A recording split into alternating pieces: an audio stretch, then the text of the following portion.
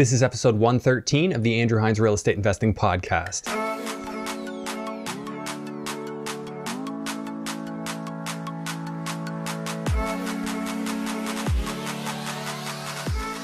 Welcome to episode 113 of the Andrew Hines Real Estate Investing Podcast. Today, I have Jared and Krista Hope on the show. They are some very impressive real estate investors and another set of guests from the Western provinces. Jared and Krista live in British Columbia and they're investing in Alberta, primarily in Edmonton. And their portfolio consists of primarily suited dwellings. So they have over 100 properties now, and they've been in it since 2003. So another battle-tested real estate investor couple that has seen the ups and the downs, and they know how to deal with recessions and come through them. So don't forget back in 2008 what happened in the Alberta real estate market, and then again in 2016. They've come through both of them, and they share the wisdom that they've learned along the way. And this is really important because if you're in Ontario, everybody thinks it's all roses and it's always been all roses.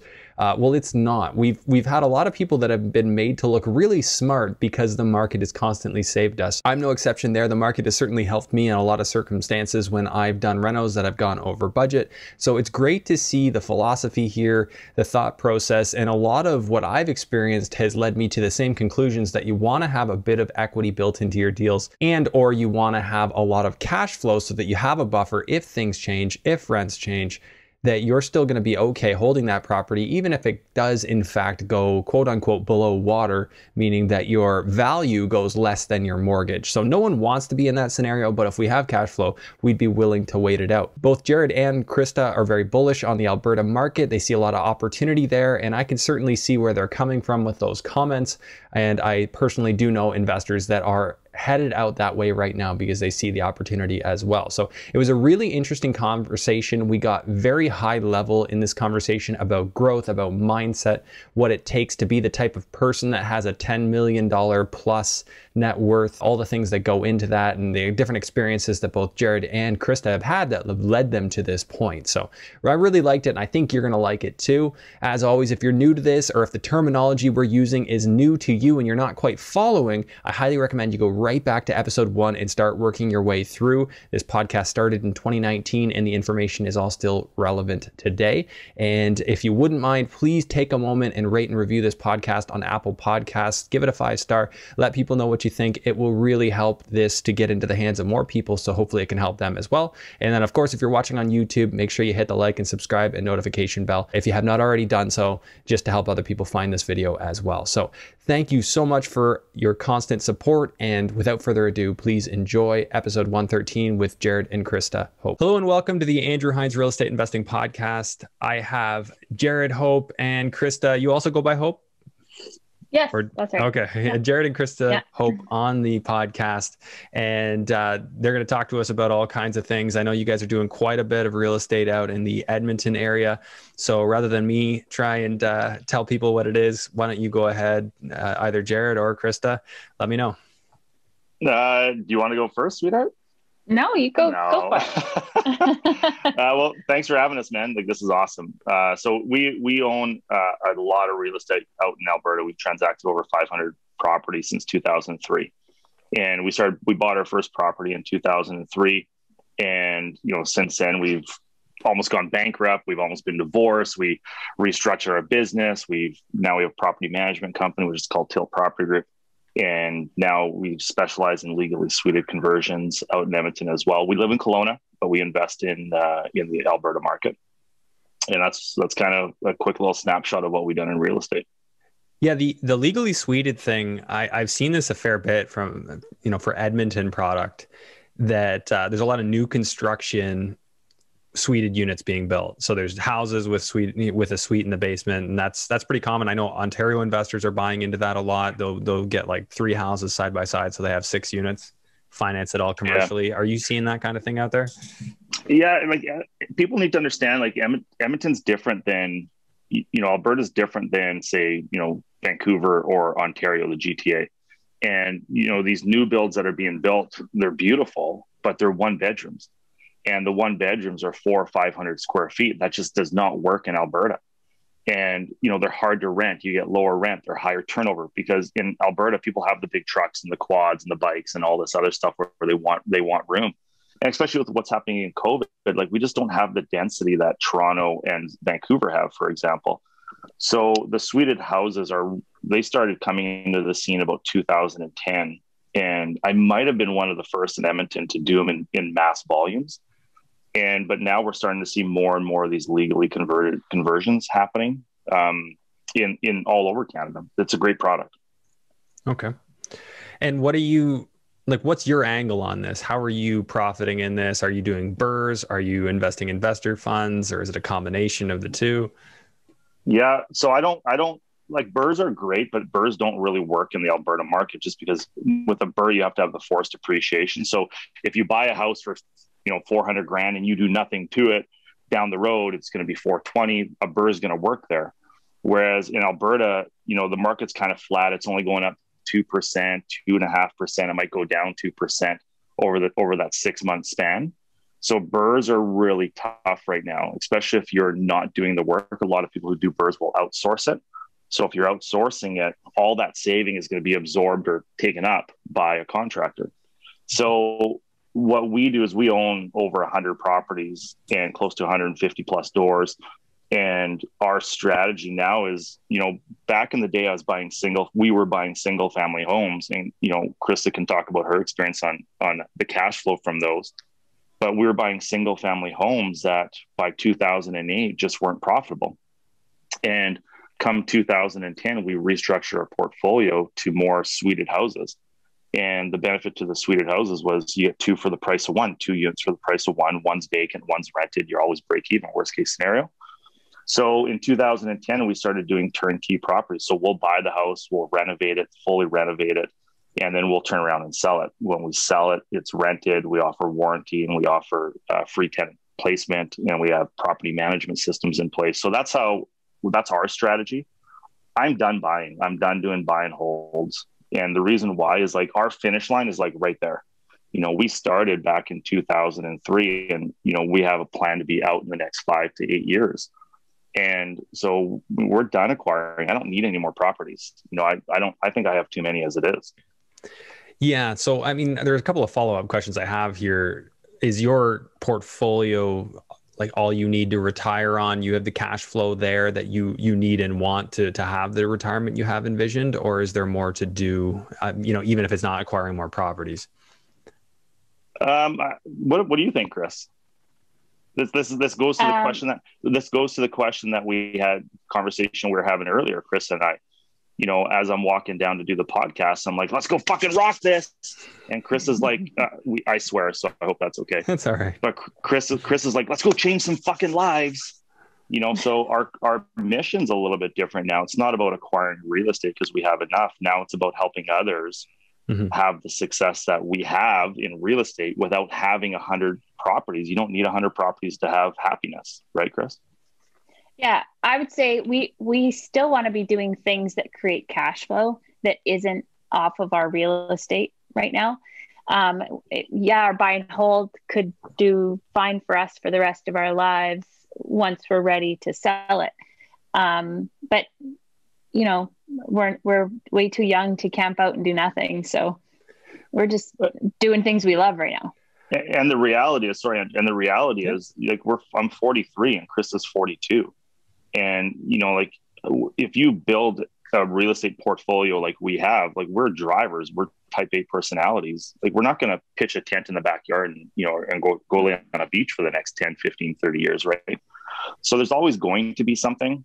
And right now that something for us is helping other people achieve the result of financial freedom, whatever that is for them, without sacrificing their relationship with self and with other along the way. Because the truth is, you don't need 100 properties to be wealthy and to be happy. You can do that with 10 if you play the game right. So yeah, that is possible out there. 10 properties, people could be financially free. Guaranteed it is, but it won't happen overnight. Like there's, like we're big on balance and structure, and we have 2 young kids. Well, they're not young anymore, I guess. Well, they're still young, but they're 15 and 13. And I remember building this business when they were little kids, and we work with lots of clients who have little kids. And one of them is typically disconnected from the family because they're out building this business. They're working a full-time job, and then they go build the business after hours. That's not happiness, man. You can have all the money in the world. I could have all the money in the world, but I'd rather have my time back with my kids. That's what I've realized now when my kids are older, where, you know, I look at how we built our business, and, you know, once again, Krista will have her view of it. She went into mom mode. I went into protect my family and build for the family mode. And I worked. And she stayed at home. And that's when things start disconnecting without ever knowing. And it doesn't show up until years and years later. That's why we came up with this coaching concept, the coaching program, because Chris and I, we share these different views of, you know, here's her views, here's my views, and here's the lessons that we learned to stay together as a couple. Because this business can be hard if you play it wrong. And not just the game of buying real estate, but also the game of being in love and having a family. Yeah, that's interesting. Go ahead. Yeah, no, I want to hear your take here. Well, something that's funny in there, Jared said, I stayed at home. The funny thing about that is, I guess you could say I stayed at home because we didn't have a nanny. We didn't have babysitters, anything like that. But I still worked the business full time back then. But I didn't have childcare. So, you know, one of the things we would do differently, probably, to try not to do so much in those years. Yeah, I can really resonate with that, because I find, you know, I started out and I really wanted to keep simple, and I would, you know, I do a couple of flips, couple of BRRRRs, and I could manage sort of the admin I had. And as I've grown, there are certain things that I haven't wanted to relinquish control of, which I find stresses my life. And I actually find that now I enjoy less of my day to day than I used to, because I'm so caught up in the growth and in the demands of the business. And the reason I tell you this is I want to actually know what you did as you've progressed to sort of delegate some of those tasks that I know when you're early in your business, you want to hold on to. How did you delegate them and trust others to handle them and do them well? I listen to my wife. That's, you know, because like the reality is I probably wasn't much different than you are. You know, because it was like, I didn't want to hire someone to do it, because like they weren't going to do it as good. They weren't going to do it as fast. And I still struggle with this to this day. And we have, you know, 20 some odd people who work for us. And it's really hard to pass stuff off. That at that point in time, it was really hard for me to pass stuff off, because I was still so focused on trying to control everything. And it wasn't until Krista was essentially the controller of the company. We're trying to transition her out. Because what she was doing, she was a full-time mom, and that's a full-time job in itself, and that's a job that doesn't stop at 8 o'clock or at 5 o'clock at night. So, plus she was doing the books, plus she had a massage studio that she owned and had staff work for. So we had to transition all this stuff out. It wasn't until we started hiring, I guess, our controller, when we officially went to move Krista out, where we hired this controller, and that was a total mind fuck for me. Whereas Krista was like, no, we have to hire we have to bring in good quality people. Mm-hmm. Well, and it was the pay, I think, that was the real hurdle for Jared to get over, because, you know, essentially in a way it seemed like it was for free because it was me doing it. But so then to suddenly have a large salary. But every time we've made those choices, they're always hard, but they always elevate us and the company, and it always expands the growth and the wealth of the company making those choices. But not only that, it expands me. You know, we hire Dennis, we take this pressure off of you. It actually expanded both of us. It just expanded us to a whole new way of being. And when we hired Dennis, which was our first high level employee, if you will, manager position, like that was it changed our relationship, because I wasn't always going to Krista about my ideas, my concepts, and I want to do this and I want to do this, because we had different ways of viewing the business as well. She had her way and I had my way. And it was really hard us running the business in parallel, because we both had different feelings and wants and ideas on how to do it. So bringing in Dennis as my new person kind of took the pressure off of Krista, moved her into my wife position, still as an owner of the company, but now we became more aligned as a couple, but also took the business and really expanded the business faster. Probably maybe you disagree with this, Krista, but I feel it expanded our business faster than if Krista stayed in that business. Definitely. And this has nothing to do with Krista not doing a great job. It's just the dynamics of the whole process. Like, something had to give. And the next thing that gave a little later on is I got out of the business and we replaced me with somebody else, a chief operating officer, who now stewards the business and works with the controller and then reports to me for business decisions. Yeah. But it was hard. It was really hard, man. I think that the key differentiation, because I've been mulling this over a lot, is how much time do you get to spend being a visionary for your business versus how much time you spend being transactional in your business. And for me, I've had to be very introspective of recently how I feel that I'm more transactional in my business. And I hate that. Like, that to me, that's not fulfilling. I love the visionary part, figuring the next idea. So when you said that it allowed you to expand in your business, I mean, that to me makes perfect sense. I don't know if you'd agree with how I just put that. Yeah, I would agree with that. And that's E-Myth 101. I don't know if you've followed that. Yeah. I mean, you can only make so many pies yourself. So, E-Myth Revisited. Yeah. And it depends. I mean, it comes down to what's your passion?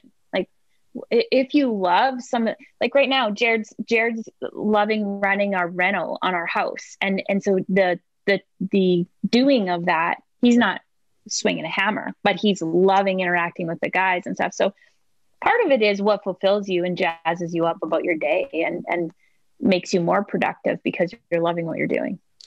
Yeah, I think that's so critical, right? Like, the things you procrastinate on. I just finished getting through Who Not How, which actually kind of goes against what E-Myth Revisited said. And I don't know, have you read that book? No, I agree. Not one book is right. And there's no there's no truth is. That's the funny thing.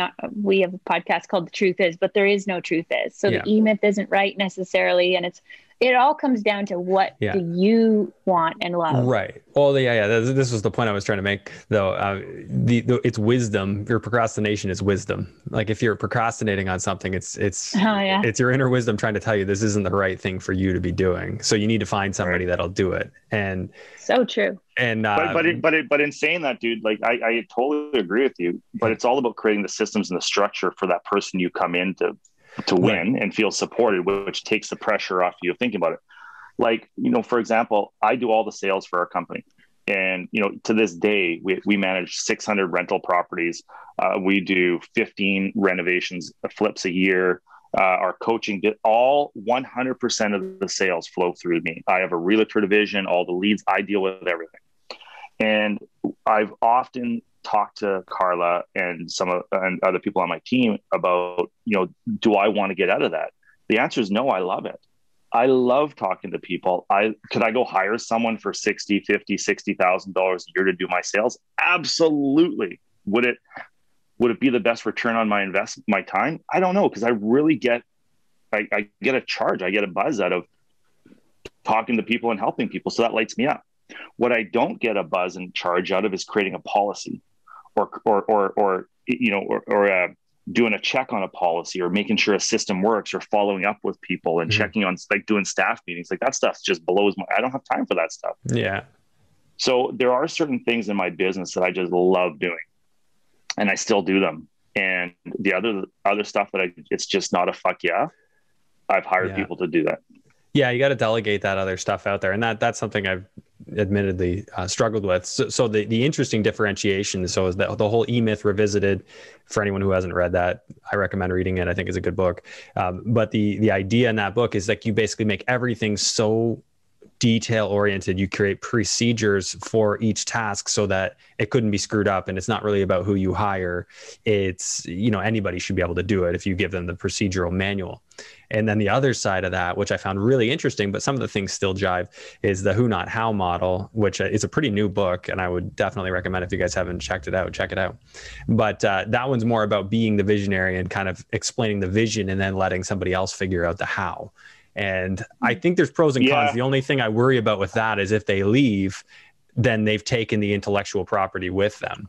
I can tell you firsthand, we can tell you firsthand, the who not how might not work. It didn't work for us. And, the truth is I feel my truth is that they need some kind of structure for them to go into.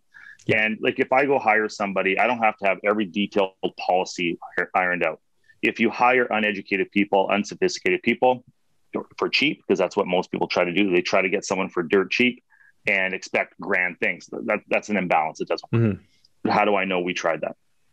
And so if they come in with some structure, you know, like maybe 60%, 70% structure, if you hire the right people, they can take it the distance and tweak things. And you just have to, you know, like what I've learned over the years is you have to allow people, one, to make mistakes, learn as they go, keep on coaching and supporting them, keep on giving them love, and never put them into a position where they feel like they're messing up.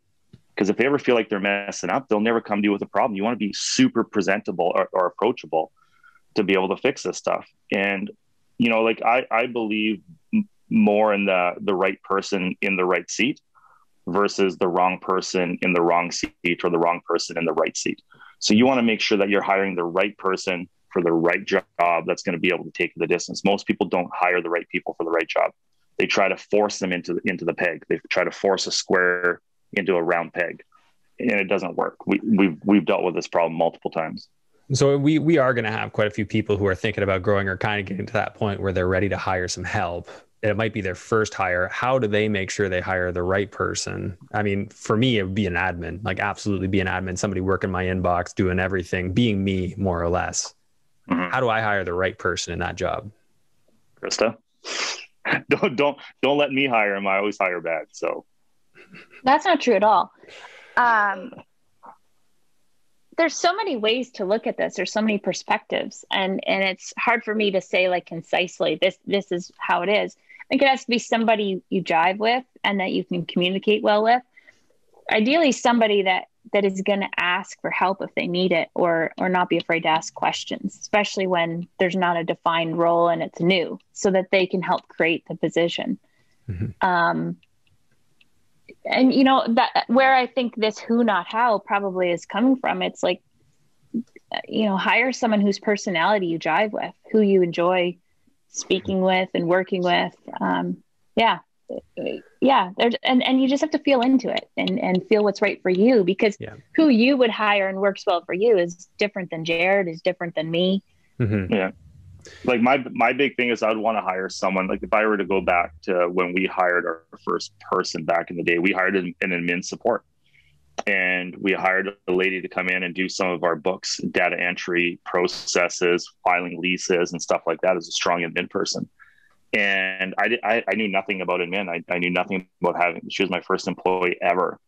And, you know, so there were some really tough lessons. She was very experienced. She was, you know, in her 50s, tons and tons of office experience. She got paid really, really well. And she was able to create a lot of our systems for us. Now, I didn't have the education of running a business. Krista had some education in running a business, but nothing to the extent of where we were at.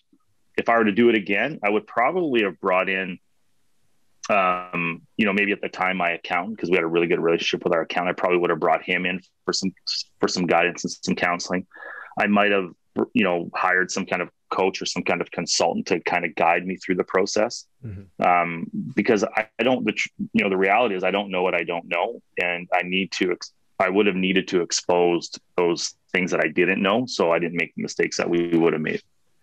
Yeah, that's interesting. Like the thought to hire a coach to kind of help you understand what you don't know. That's pretty critical. And I think that, obviously why you would call your accountant, like, what do they need to know? That's kind of how I started when I hired my bookkeeper. Like, do you have somebody? But even still, like, I will say, like, my early experiences with my bookkeeper, even though my accountant referred her, and this bookkeeper isn't with me anymore, but like looking back on some of the things she had done, it was just actually the exact opposite of what I would have wanted done and the way things were done. And I was a little too hands off with it, and I didn't follow up on it. And by allowing that, when I finally did kind of take back control of my books to a certain degree, because I got like QBO and I can actually see what's going on now, I had some cleanup to do. So, but that right there is a classic example why it's not, what did you say? Who, not how? Well, the concept of who, not how. Yeah. You can't give someone a blank slate and say, hey, go create it for me, because your way of doing, and I'm going through this right now with one of my managers. Carla sends me a text this morning. She's like, hey, we need to start bringing you into the business decisions a little bit more. And I'm sitting there, I'm just like, yeah, it is my business. This, at the end of the day, it's still my business. And she's operating with the utmost integrity. I love Carla. She's operating the utmost integrity, but she's still doing it her way. Mm-hmm. And if I let it go too long, all of a sudden she's way out in right field and I'm still at the batting cage, right? We're too far apart. So what the correction we just put in is every Monday morning at 7:25, 7:30 in the morning, I'll show up to the office. We'll have a morning coffee. We'll do a quick check-in and talk business for an hour, give her the support and guidance and love and keep on creating the texture of the company for her. She's been with me for two and a half years now. She's been with me. She knows this business, but we still need to keep it as my business, right? Yeah, and that makes a lot of sense. I think that there's just a delicate balance. So this is just my take and what I've kind of understood, because it's worked well for me on the construction side, where I have my site supervisor, because I have a construction company. So I have my employees on site. They're at a distance. So I like to leave it up to, say, my site super. How would you handle this? Like, what would you do here? Versus with my internals, like my bookkeeping, it's got to be done my way. There might be some flexibility in there. I'm open to improvements in procedure, but it's got to be done right. There's a right and wrong way to do it. And I know some might argue, but if my accountant's going to be able to understand it and I'm going to be able to understand it, then it's got to be done a certain way. So I just think there's like a little bit of balance needed in there. And as we've stated, there's no book is 100% right. I think that there's a good ideas we can take from all of them, of course. I learned a long time ago, what gets inspected gets respected, right? So what gets inspected gets respected. So true. It's all about setting, it's all about setting, and this is what I realized, just with this text from Carla. It's like, not that I'm checking up on anybody at all, but it's like, it's, if you're around and you keep on checking up on it, it's like, oh, okay. And all of a sudden you start raising the bar of everyone around you, that they start vibrating at a higher level because they understand your intensity. Or your desires, or your need, your way of being. And that's a mistake that I've made multiple times, is because I'll go hire someone and I'll check out of the company. I'm like, oh, they got it. And then you come back a year later or a few months later, it's like, whoa, what just happened? This isn't how I want it done. So you got you got to hire the right people, and you got to hire at the right time. You got to look at, can my company support it? If I hire this person, it's going to cost me 60 grand. There goes 60 grand out of my company. If things go sideways, that's 60 grand out of my paycheck. How do I go grow this company? How do I go expand it to support the new wage, the new family that I'm now supporting? Because that's another responsibility as a business owner. But now what do I do with my time? How do I go back to being a visionary on the company? And hiring Carla and bringing in the people we have has allowed Chris and I to become visionaries back in the company, where in the last 2 years, our company's gone like that because we're back working on the business versus working in it. I love that. Yeah, I'm right on board with you with that. And I like, even just going back, I know we're talking about a lot of books. Yeah. It's all my fault too. But 4-hour work week, right? On the business versus in the business. Anyways, what were you going to say there, Krista? I was going to jump back in. I mean, this is a real estate podcast, and I really think it's important to reiterate, books are crucial in real estate. So having somebody doing a good job in the books is, I think, often overlooked. If you're an investor, I mean, Jared and I are a little different because he was more the out in front investor and I was sort of the admin behind the scenes. But often with Jared, he didn't understand, how crucial and important being on top of your books is in real estate, and would sort of just not give it the appreciation it needed. And so, if investors are listening, I often thought, well, someone's a professional bookkeeper, I can assume that they know more than me because I'm self-trained entrepreneur. So that's not true. They don't. And you just want to really reiterate, like, books are so crucially important for the long term, of your real estate portfolio. Yes, so true. And I assumed, I'm like, okay, professional bookkeeper, they know how. Yeah. That's not true. No, Absolutely not no. true. Because real estate's a specific business. There are specific procedures we need. And if you want to apply for a loan next year and you want to be able Yeah. to file your taxes and get audited one day because it just happens, and be able to stand up to that audit and beat that audit, you got to have good books. And Yeah. otherwise, like, life will be absolute hell. And I'm speaking from Yeah. experience here and trying to clean it up and trying to fill in the gaps. And yeah, I couldn't agree with you more. One of the hugest stressors when I kind of took back my books and had the inspection ability, when I could actually look in and see what was happening, I'm like, oh my God. So that's why I'm so big on, I always talk QuickBooks Online so that I can see, right? I have my bookkeeper in there, but I can see everything that happens. And that's so critical to me. I don't want to be the person doing it anymore, but I always want to be able to check in and double check and make sure things are going correctly. Yeah. But you're right, this is a real estate podcast. And I do want to jump back into some of the intricacies of Alberta. So we've talked a lot about vision. We've talked about some nuts and bolts. Alberta has been a volatile market over the last 2 decades. And you guys have seen 2 corrections, one that took quite a while to come back from in the 2008. And now we're seeing, we saw another one, maybe 3 years ago? Yeah, 2016. Yeah, 2016. So 5 years ago. Tell me how that's been, how your cash flow has changed. What are some of the big takeaways that you got out of those 2 experiences? Oh yeah, dude, lots. Like when we bought our first house in 2003, we had no guidance, we had no support. We were part of big, real estate groups and go to rooms and listen to people talk, and it was rad. And I was one of those people that was up on stage in 2010.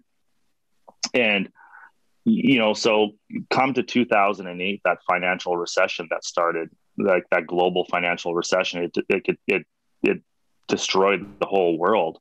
And we were part of that. We were cash flowing extremely well leading into 2008. We had a lot of real estate. We had a lot of doors. We had a lot of cash flow. We had a lot of money in the safe, so on and so on. We were all set up, and I didn't understand what a recession was.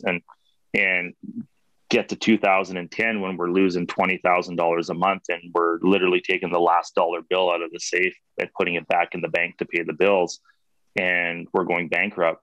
Like that was a very humbling moment. And we just did our first podcast that we just launched, and that was our story about what we went through. And so what we realized in 2010 was we were buying the wrong lots. We realized lots. One, our systems and structures weren't good. We kind of got complacent. I guess a little bit. My ego was driving things in the wrong direction. Our portfolio was not set up properly, so we were buying all the wrong properties. I was being taught to buy properties for $50 a month cash flow, or for pure appreciation. Oh, the market's going up 25, 30%. Just buy, you buy, which is what's happening in Ontario and in Vancouver right now, or the GTA and in the Lower Mainland. So it's very scary watching people buy for appreciation purely. That's it. Because if the market corrects and you haven't exited, you're screwed, which is what happened to us. So in 2010, we restructured our whole portfolio. We started up a business because we left our job way too soon. In 2008, we left our careers. In 2008, we left our careers to become full-time real estate investors. And, I left $100,000+ job. Krista left her business, which was doing relatively close to that too. She was doing really well. And what happened was, as the market starts shifting, rent starts going down. While I start taking pay cuts, which impacts quality of life. You impact quality of life, you impact happiness. You impact happiness, you impact relationship. You impact relationship, kids. There's wives, there's kids, there's all this other stuff. Drinking shows up, blah, blah, blah. So in 2010, we reshifted our portfolio because we had to get it back into a cash flow position.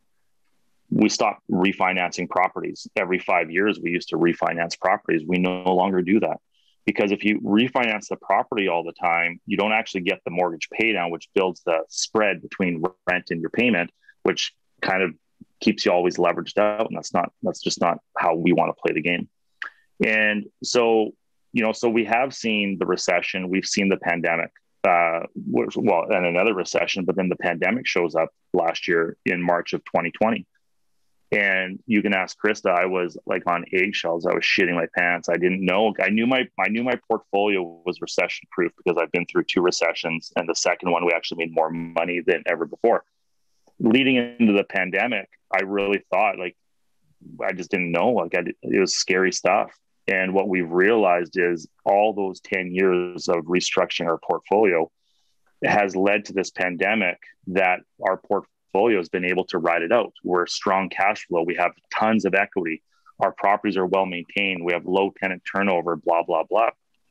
And so structuring your business properly, it doesn't matter if you're buying in Ontario or you're buying in Alberta. Alberta's not doom and gloom. It's not a volatile market.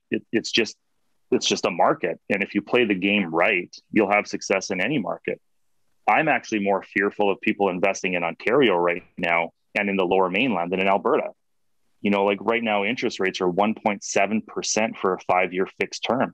Everyone and their dog is running to do these mortgages. Well, if 5 years from now, interest rates go to 4%, they're going to go up. You know, I don't know how much, but if they go from 1.6 to 3.6% and they double, your payment is $1,000 higher. And now you're screwed when your mortgage comes due. I'm more worried about that than in Alberta. That's a good point. And so I do want to touch on the interest rate. What you've said is something that I've been preaching for quite some time, is you don't buy for appreciation. You don't buy in Toronto for just appreciation and negative cash flow, because what happens when you lose that appreciation? For some people, not to look on the dark side of things here, but there are probably people who have killed themselves for a market correction when they had no cash flow, right? Like it is devastating. It can ruin their lives. You know, if you own something you bought for $1 million and it was negative cash flow and now it's worth 500,000. Well, now you have a $500,000, negative net worth maybe. And it's not even that. Like that's a part of it. You go to Ontario, for example, or BC. We live in BC, but we invest in Alberta. You go to BC or Ontario and you buy a house and the market corrects. That's one part of it. But if the market corrects, rents are going to correct. Yes. So all of a sudden rents go down. You're at a zero or a negative $300 a month cash flow position. Yeah. Rents drop, and all of a sudden the market corrects back up. Okay. So let's say the market goes back up. Interest rates will go up. All this stuff goes up. But you can only raise rent 2% a year in Ontario or in BC. Actually, in BC, they're doing a rent freeze until 2022. So you will never make that spread up at 2% rent increases when taxes are going up 9, 10, 12%. Interest rates are going to double. So cost of living goes up, milk goes up, wages go up, or hiring trades. So you'll never make that spread if you're starting off in a negative position. And buying for appreciation, we played the game. We can speak firsthand to this, and we watch it all the time. It's scary stuff. Yeah, I saw a guy do some kind of Instagram live from the GTA. He's a realtor, and I was mad. Ask Krista. I did an Instagram live to rebuttal this guy. I was so mad. He's sitting there saying, buying the GTA, don't worry about cash flow, buy for appreciation, you'll always win. There's a green belt going in, buy around the green belt. I went online and I did everything I could not to say his name. And I did a 15-minute IG Instagram live. And I just ripped this guy for saying that's the dumbest advice I've ever heard from anybody. The truth is, Chris and I have a net worth of $14 million is our net worth. It's quite high. But you can have all the net worth you want, but you can't go buy a house. You need cash flow. You need strong numbers. You need to be in the black versus the red. That's what builds wealth. High net worth doesn't build wealth. For me, wealth is having the lifestyle that I can work 4 or 5 hours a week. I can work two days a week. I can travel with my kids. I can be loved with my kids. I can take them to school, pick them up. I can date my wife. I can work out with my wife. That is wealth. It's not how many bills are in how much net worth you have. I'm with you. I've seen markets that don't go up in value. So I've seen it firsthand. I invested in Youngstown, Ohio. And I think that was like a learning experience for me. I knew that there are places you can go where it's not all sunshine and rainbows. And the advice about Toronto is just, it's just hoping that the worst doesn't happen. And that is a terrible business model, because the worst could always happen. And if you're not prepared for it, then you'll suffer. And it's never real for people until they experience it themselves. And that's wisdom, right? You've been through 2 recessions. It's shaped the way you do your business. We haven't had that. It's been ridiculous in Ontario. Even in 2007, 2008, it wasn't bad. Like, I think they had a minor correction. That was before I was really in the game, but it wasn't bad like it was where you are. And and then when Chris and I created this our coaching program, we got together and we're like, like, to be honest, there's lots of people who are coaches in real estate. They're all over the place right now. And the truth is, most of them haven't seen any correction. Most of them are riding this wave over the last 5-6 years where they've been, I had a lady call me up a couple of months ago. She was just leaving her job to go full-time real estate. And I'm like, what are you doing? Like, you've only been in real estate for 5 years. You only have 6 or 7 or 8 properties. Like, what are you doing? Oh, no, I'm making enough money that I could support my life. Well, yeah, until the market corrects. And then when the market corrects, you're completely screwed. Like, I think people should leave their, I don't think anyone should ever leave their job to go do full-time real estate. If you ever do, I think your income, your cash flow needs to be double, if not triple, what your actual income is that you need to live. Because now, if there's a shift in the market, it doesn't actually impact quality of life. It doesn't impact relationship, which Chris and I have experienced multiple times. When there's stress on the business, there's stress on the marriage. Now, when there's stress on the business, we don't have stress on our marriage. Well, I don't know, maybe Krista can say there is stress, but we don't have stress on our marriage anymore, because we've separated the two and we've isolated both of them. Yeah. What were you doing before you were full-time in real estate? Krista? Well, I had a massage therapy business, and Jared was a personal trainer. So I had some therapists that worked for me, and so the beginning of our journey, I had that, and he was full-time training. So it was busy. Okay. Well, it's not even that. Like, at the beginning of our journey, like, Krista was rich dad mentality. I was poor dad mentality, referencing Rich Dad, Poor Dad, Robert Kiyosaki book. And, like, Krista came from an entrepreneurial family, farmers. They had bison, they were ranchers, they had grain, they had an Esso station. They were very entrepreneurial. My upbringing was, my dad was an accountant. My mom was a stay-at-home mom. Both sets of parents were phenomenal. They did a great job with us, but we just had different mindsets. So when Krista came up to me back in 2003, and she's like, I want to go to this workshop. And it was a RAIN workshop, Real Estate Investment Network, back in 2003. And I'm like, no, I don't want to go. Like, why would I go to that? Well, I want to get into real estate. I'm like, fuck that. I don't want real estate. I had zero interest in doing real estate. And Krista takes us to this workshop, and she's the one that signed us up for this program. She's the one that bought us the membership. I was right pissed off about it. We couldn't afford it. It's not like we got into this business with hundreds of thousands of dollars, or we inherited a portfolio. Like, we built it literally from scratch. I think we had maybe 15 grand to our name to buy real estate. So when people come and say, well, I got no money, I can't do it, or I got no time, I can't, that's all bullshit. Their why's not clear enough. Their desire to achieve it is not great or strong enough. So that's how we got into real estate. I had zero interest in being a real estate person. It was about Krista wanting to be a mom and having a retirement, because we had zero pension. We had no, what if fund. We had no structure of what happens when we're 60 years old. I wasn't thinking like that because I was still in party mode. Krista was in, let's entrepreneurial. She was like, let's plan for this. Let's think about this. And real estate, she ended up listening to a guy named Terry Pranet. She's a realtor out of Edmonton, do a talk. And she's like, yeah, real estate could be our vehicle. And, fast forward 18, 19 years, it's a pretty rad vehicle. Well, yeah, I mean, conceptually, I just don't get why people don't get into real estate. Obviously, it's not taught in school, but conceptually, it makes no sense why people go to Totally. And I'm not trying to say there's anything wrong with stocks. There's absolutely nothing wrong with stocks. A lot of people make a lot of money there, but you can't leverage, 80%.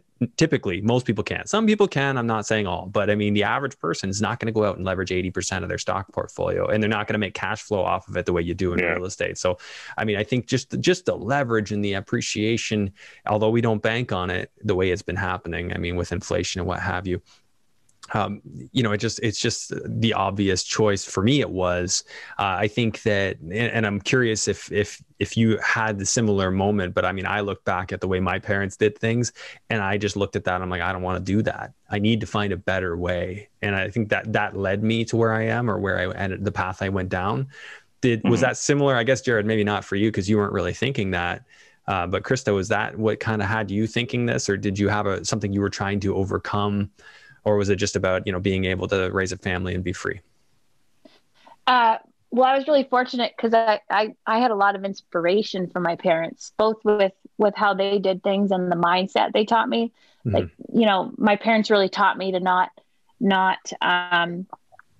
to be in control of myself, I guess, take control of my financial future. So they were teaching me to not rely on a boss or a job. And also they were in multi-level marketing things. Okay. And so we got exposed to lots of, thinking big, and I don't know if you've had much to do with them, but what's great about multi-level marketing is they generally have a lot of really great growth things built in, whether, books the personal and motivational development speakers. Yeah. So I got, they didn't really do it intentionally. They were just doing their thing in life of trying to get ahead. But in the meantime, I was being programmed with that as normal. And so that just was normal to me, to want to grow and expand. Right. And then we started dating in 2000. And then when we started dating, Krista's parents were in Amway, which was at that time, it was probably the biggest multi-level marketing in the country, in the world. And like, we would go to workshops, this is what I tell clients all the time, like, buying real estate's easy. It's believing you can do it. It's the hard part. It's believing and trusting that you will succeed at it is what stops most people from taking action. It's the start that stops most people, because buying a house is easy. Anyone can do it for the most part. And we would go to these conventions, these workshops, and there would be at Rexall, which is where the Oilers played back then. It was called Skyreach Center or whatever. But there would be like 15,000 people in this venue. And there were motivational speakers, and we were listening to like Tony Robbins, Zig Ziglar, and all this stuff. And it was just like, it was like reprogramming your brain to be able to go off and take action to get a result. And, so my programming as a child was different than Krista's. Krista was naturally taught all this stuff from her parents. My parents didn't teach me that. It wasn't until I joined this multi-level marketing and started dating Krista where I was exposed to mindset. And it's funny because I played hockey. I got drafted, and I had a cup of coffee with the Maple Leafs, the Oilers. And, I was clear on determination and drive and hard work, but the mindset was a little bit of a lacking component of my growth, which really got exposed in 2000 to 2003 in these multi-level marketings. The point of all this that we're sharing is I think the struggle that a lot of people have is the mindset of it, and people will read a real estate book after real estate book after real estate book after real estate book, but they won't actually go read self-help or personal development books because they think, I just got to learn how to buy real estate. That's not it. You can go have 2 conversations with somebody and they'll tell you how to buy a house, but it's rewiring your hardware, which is your brain and your heart, to be able to believe that you can achieve a result. That's really good advice. And I got onto it. I went to a real estate conference back in like 2010, late 2010. And that's when the personal development kick started for me. And I read a sales book, and in the sales book, I think it was a Brian Tracy book. He's just like, make your home a university on wheels, or your car a university on wheels. And then I was just always listening to every single audiobook I could get my hands on. And it was like, Think and Grow Rich and all that stuff. And I just filled my brain with that. Grateful for that, because I question things in a way that I don't think the average person does. And I think that helped me to do that. So I think that can't be stressed enough. A lot of people are in this solely for real estate, but if you do want to grow big, you have to have big vision, which I think this episode is really good for, because we're talking about vision. We're talking about not so much the nuts and bolts. Those are important, but I mean, I've got a lot of that on this podcast. It's really great to see kind of, bigger picture. How do we think the way we need to think in order to grow big, right? Because you're over 100 properties, pretty big net worth numbers you're talking about. You guys are just here because you want to be. You're not here because you need to be. And like I'm gonna put this in a different perspective. You know, like who you are today. So say there's a 28-year-old, 30-year-old couple listening to this, or a dude single, doesn't really matter. They're listening to this and they have aspirations to go off and build, a $10 million real estate portfolio. And who they are today, if they don't evolve and sharpen their skills and keep on continuing to sharpen themselves up and grow and expand their mentality and their consciousness, who they are today, if they are that person in 20 years when they have $10 million, why do you think most NFL players, most professional athletes are broke 4 years after they're done playing football or hockey or soccer or baseball? It's because they actually don't evolve as a person. So now they're just this person from 10 years ago with $10 million. Yeah. And they're not in alignment. So now, Krista, you can jump in on this too, because you'll have lots to say on this, on how I showed up as a person with money, because I never evolved. I never sharpened my skills. I never learned awareness and consciousness. I never learned love. I never learned how to expand my mind and my heart and my soul. I was never able to tie into my gut feeling. It was just always, I'm going to go do this. So fast forward 10 years later, when we have money, I'm still who I was when I was 24 years old. I was living in ego. I never actually evolved. Scary stuff. What comes to mind is, I think in some ways it's a little easier for women to do this work, in that men, there tends to be a little more ego involved, and it's harder to be vulnerable and open about, what you're feeling and your challenges and struggles. And so watching Jared, and, he'll be the first to say this, he didn't necessarily have someone to turn to say, like, I'm going through all of these struggles and stresses and challenges. It's tough that as a guy, there's this perception you have to have it all together. I think that's shifted and changed, and probably even, I don't even know how old you are, Andrew, but like your generation, I think you're a bit younger than us. Yeah. Early mid 30s. Yeah. Yeah. It's even better for you than it was for, say, Jared's age, but and things are coming along where this is getting easier, but that comes to mind when you talk about that, Jared. Okay, I want to shift gears and just because right before we got on here, Jared, you were mentioning that you did have some thoughts and opinions on the current situation. I'm just curious. Obviously, we still have rolling lockdowns, happening right now as of our recording of this. What's your thought to investors? I mean, my personal, concern is with the inflation, the issue that we've got coming. I don't see a very well balanced approach. I'm curious what your take is on this. Yeah, I've bought in hot markets, I've bought in down markets, I've bought in pretty much everything, and I've always believed, this is something taught by a guy named Terry Pranich, is if you're always buying, there's never a high, there's never a low. You're always right in the middle, right? Mm-hmm. And I think right now with interest rates, I'm very fearful that people are buying purely for appreciation, which is happening.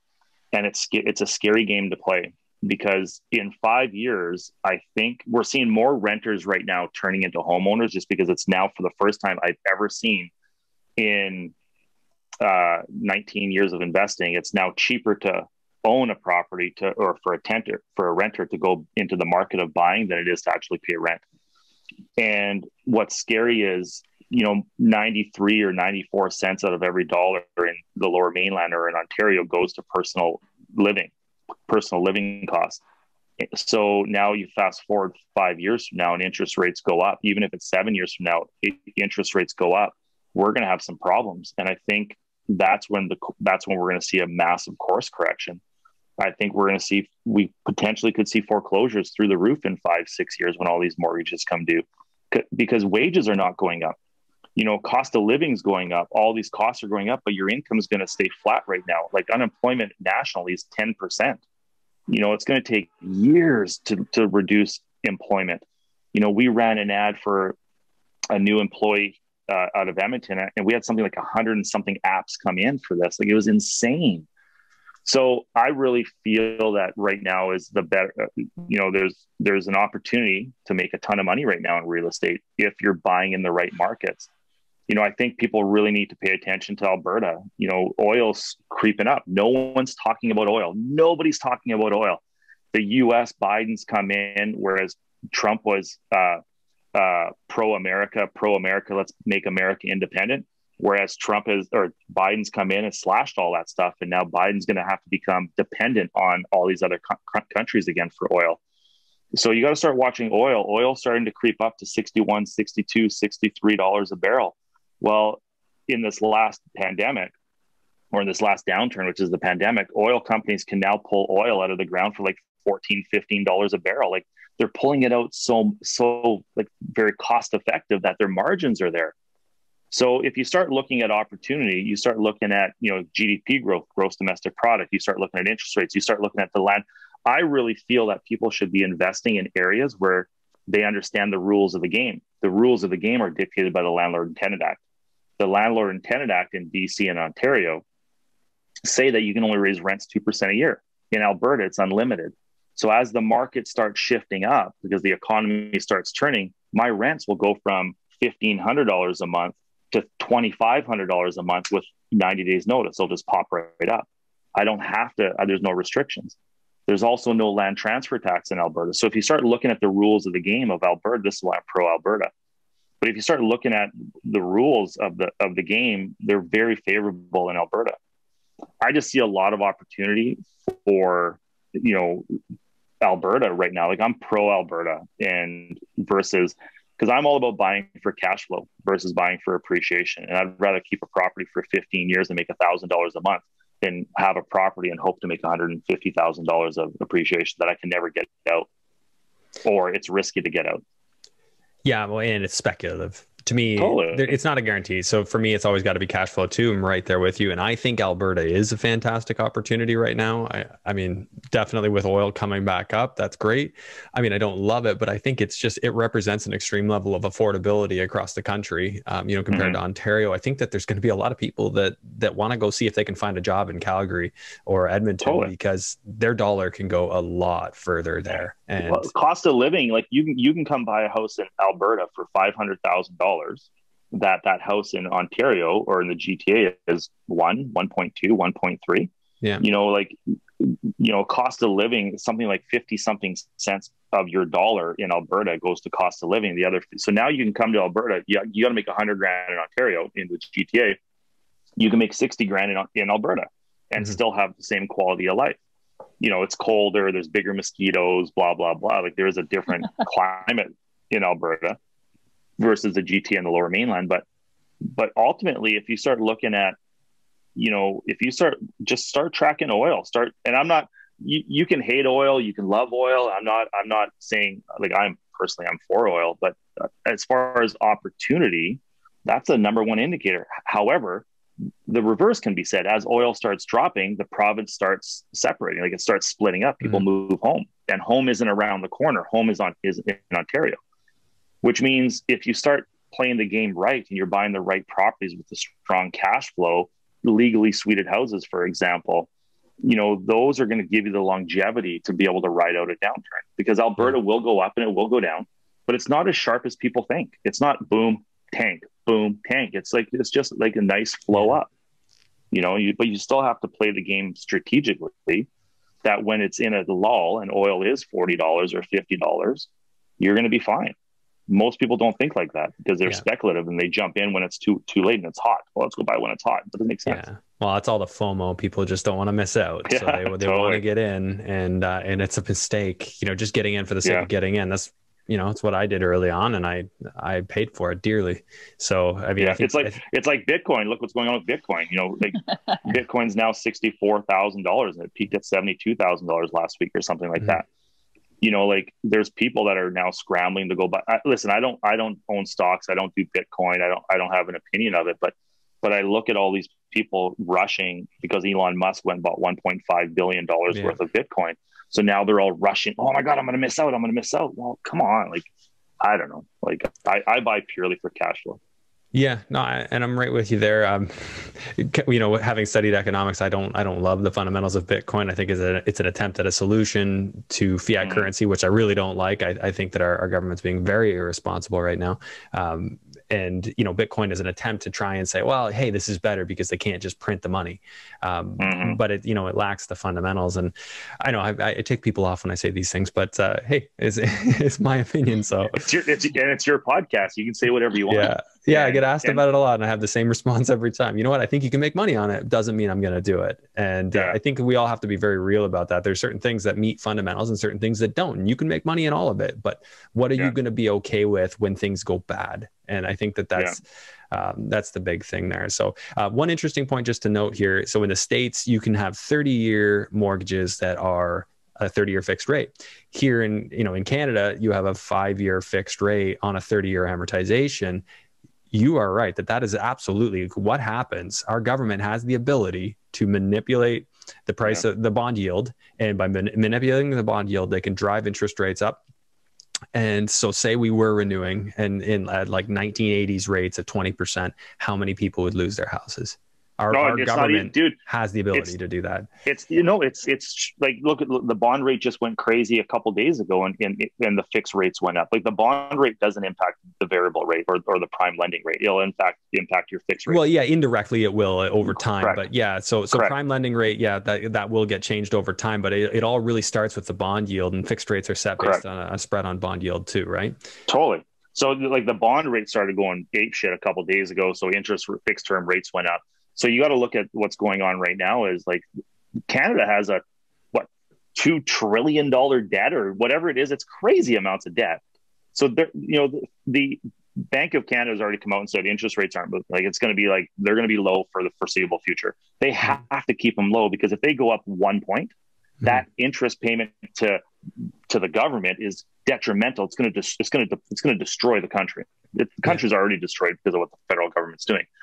That's my. I share that opinion with you. Good. So the variable rates will stay low for a couple years. The fear though is outside of 3 years, outside of the next 2 years, past that, that's scary. Yeah. And I really feel like I don't know if interest rates will go to 20%. They could, but if they go from 2% to 4%.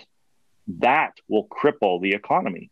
Yeah. And, people have to understand, like we're running, I think I just read there was a $250 billion deficit in the federal government.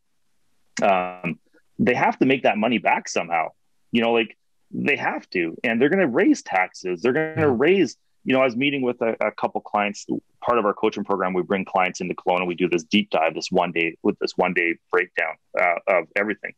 And this couple that we were working with, they have RSPs. And I'm like, okay, what's the point of RSPs? And they have the ability to go acquire 15, 20 properties. And so I'm like, what's the point of the RSPs? Well, I save tax. Well, that's cool. So right now your household income's $140,000, say.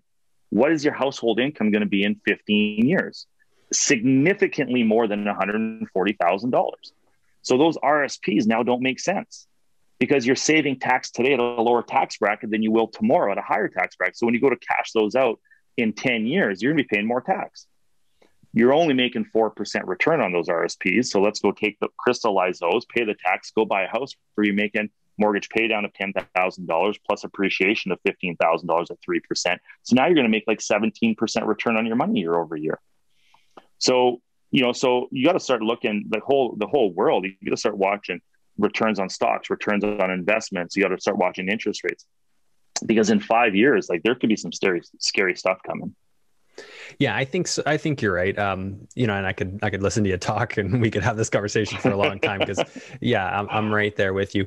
I think that, in crisis, all bets are off the table. And I think that there is, and not to be doom and gloom, that's not my intent. I think we need to prepare ourselves and we need to position our portfolios accordingly. But if a crisis were to happen, we can't raise interest rates because it will hurt people. It'd be like, well, guys, the currency's going crazy. Our inflation's going crazy. I know we can't do it, but we gotta.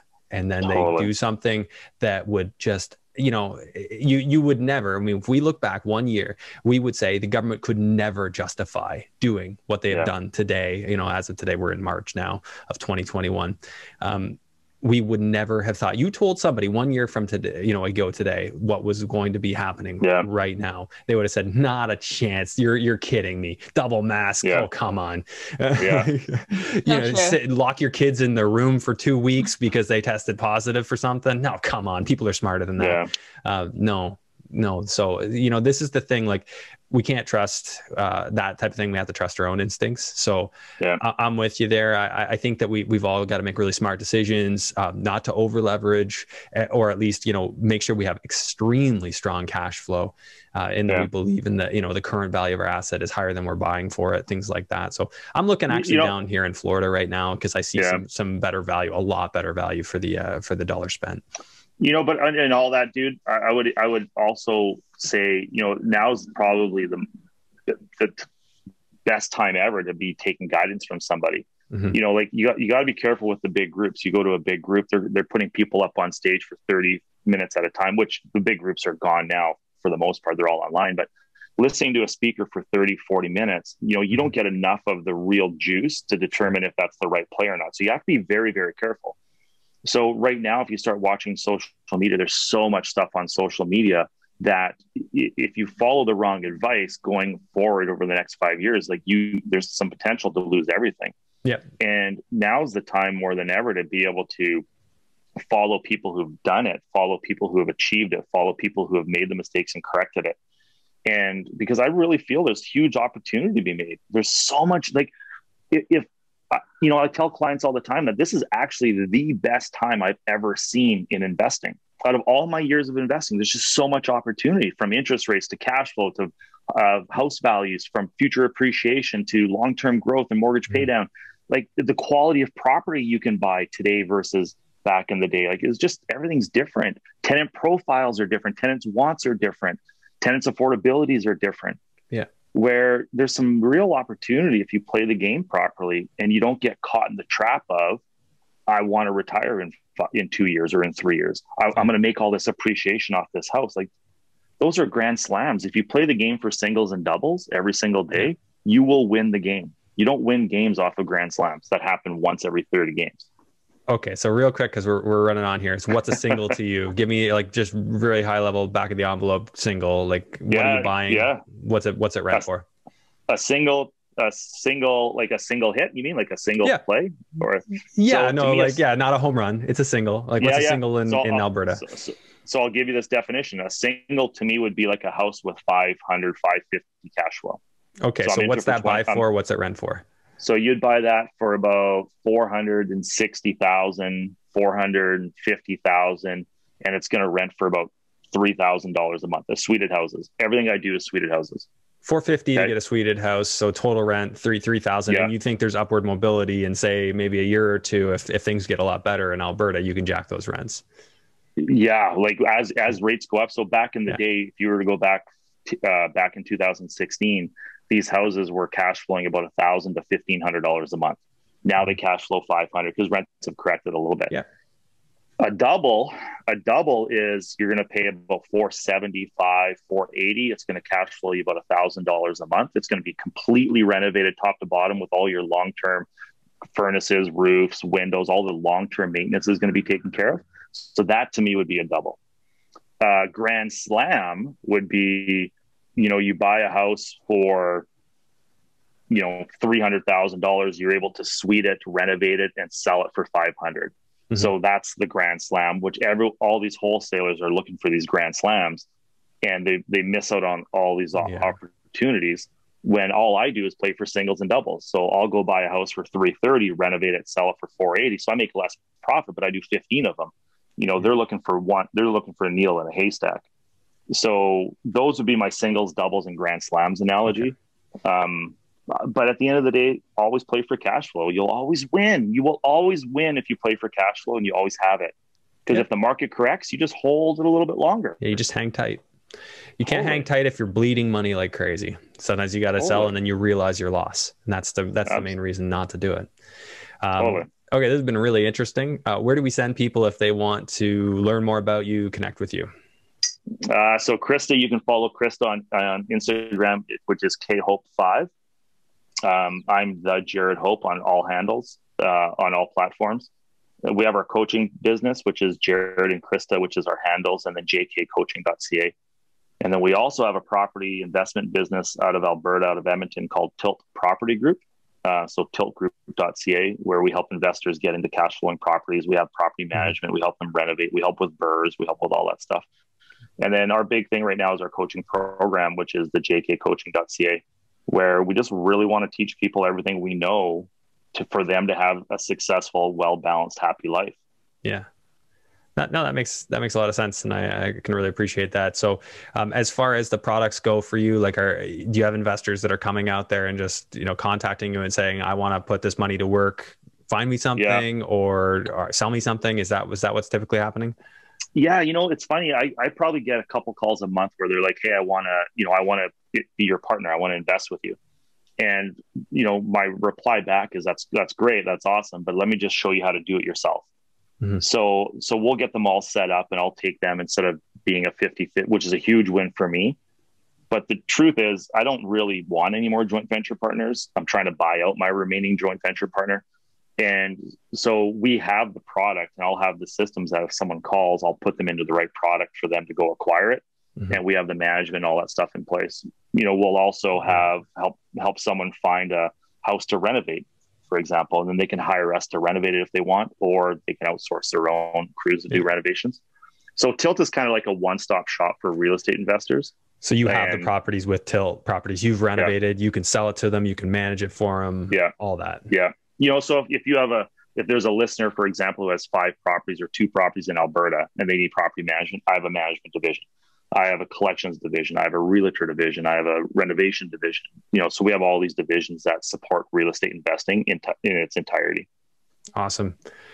Okay, it sounds like you're busy. You got lots on the go. You're doing it all. So yeah, that's great. I'll make sure those links are in the show notes of the episode. And I really want to thank you both for taking the time to do this. I think it's been a really interesting conversation.